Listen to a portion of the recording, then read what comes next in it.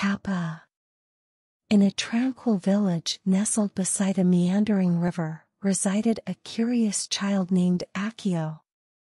Drawn to the allure of the water, Accio would often spend his days wandering along the riverbank, lost in his own world of imagination. One day, as Accio was exploring the riverbank, he noticed a peculiar creature emerging from the water.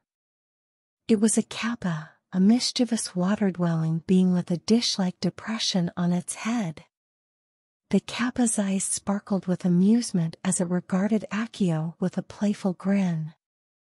Intrigued by the kappa, Accio approached the creature, his curiosity outweighing his fear. The kappa greeted Accio with a friendly gesture, and the two of them engaged in a series of playful contests. They competed in feats of strength, testing their endurance and willpower. They raced along the riverbank, their laughter echoing through the air. As the day wore on, Accio and the kappa developed a deep bond of friendship. The kappa revealed its affinity for music, sharing enchanting melodies that brought joy to Accio's heart. The child, in turn, shared his stories and dreams, filling the kappa's world with wonder and imagination. News of Accio's friendship with the kappa spread throughout the village.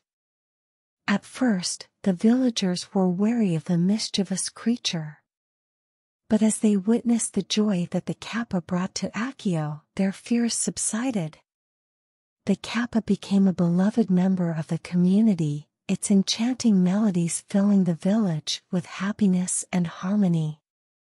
The villagers would often gather by the riverbank, listening to the kappa's music as it floated serenely on the water's surface.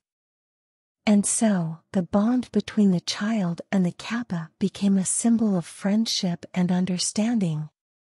It was a reminder that even the most unlikely of friendships can blossom in the most unexpected of places.